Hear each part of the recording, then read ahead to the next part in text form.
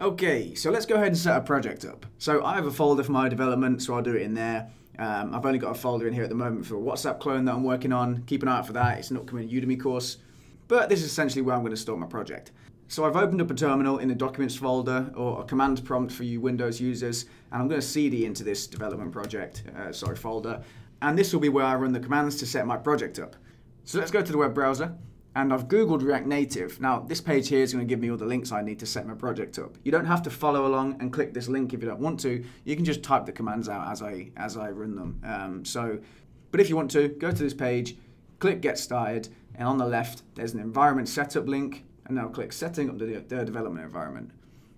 I'll scroll down, and it'll give us some commands. So there's an Expo CLI Quick Start and a React Native CLI Quick Start. We're going to use Expo for this. It's just a very simple way of getting started. It also makes it super easy to access native device functionality like cameras and everything.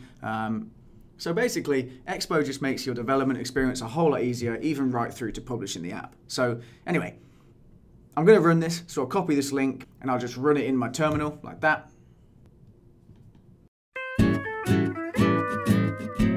So I got an error about permission being denied. So on a Mac, what I'm going to do is just do the same command, but with sudo in front of it, like this. You won't need to do this on a Windows computer because there is no sudo command. But I'll run that again with sudo there, and then I'll just type my password in as well.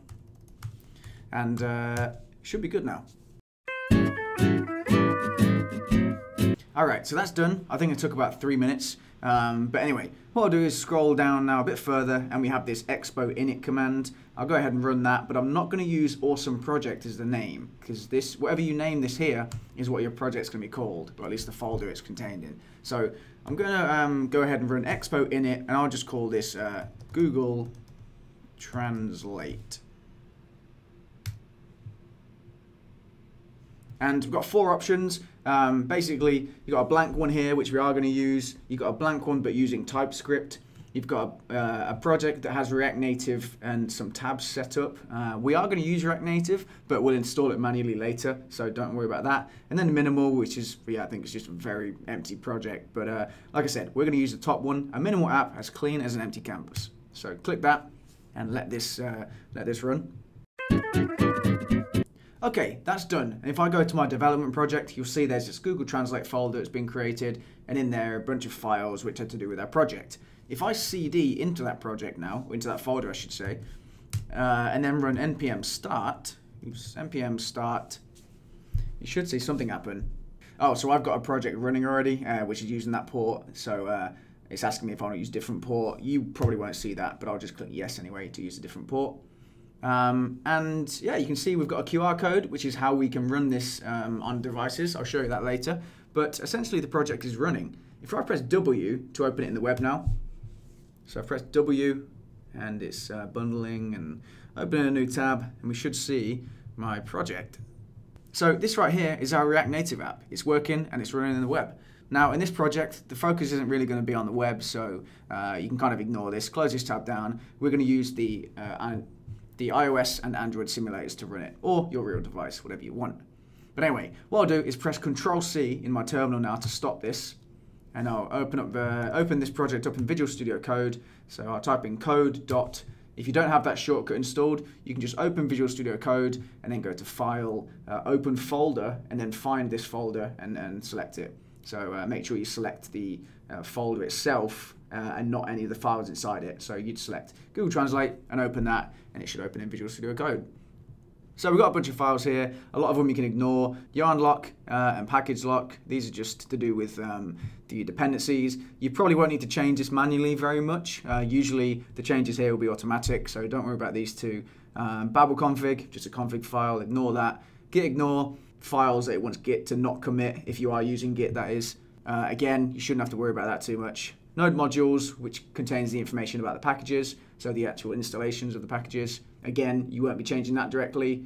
Expo and Expo shared, also you won't be touching. These are auto-generated.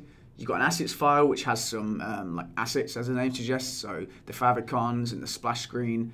We probably will change this in the course. I think we'll set a custom splash screen, but we'll come back to that. And then essentially app.js right here. This is the main part. This is where the magic happens.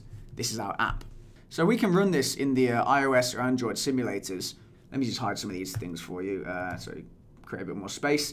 So if you don't have the iOS or Android simulators installed, I've done some videos on that which will show you how to get set up with those. Small bit of info, if you're on a Windows computer right now doing this project, you won't be able to run the iOS simulator. You can only run the iOS simulator on a Mac. With the Android simulator though, you can run that on Mac or Windows. So anyway, I got rid of that terminal, so I'll go to a new terminal in my Visual Studio Code right here. I just prefer having it down here instead of in a separate window. So it's exactly the same thing, but I've just got it here instead of that pop-up window. So anyway, I can start my project again using npm start. And then once that's running, I press I, which will open it in the iOS simulator, or A, which will open it in the Android simulator.